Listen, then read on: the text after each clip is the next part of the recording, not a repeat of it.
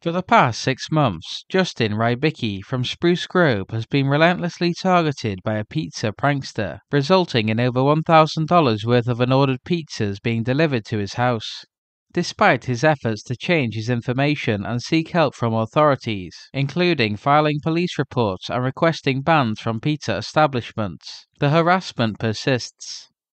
Rybicki, feeling frustrated and helpless, suspects it could be someone he knows but remains uncertain.